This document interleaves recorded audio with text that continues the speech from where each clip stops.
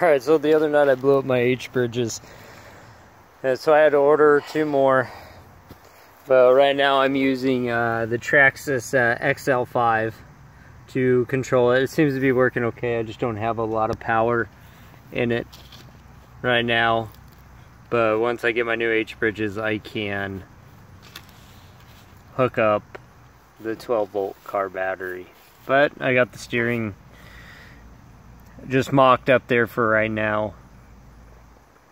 Just making sure I have everything right, and I lost the one hinge side earlier, but I'm going to end up fixing all of this. I might extend those back and put the battery right here on top.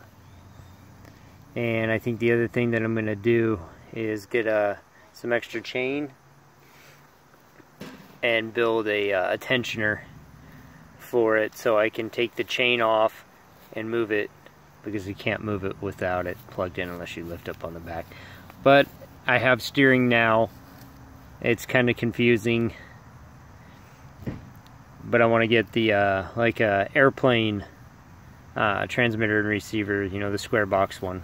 I think it would be a little bit easier to control up and down and everything like that. But that's where we're at for right now. Have a good one, guys.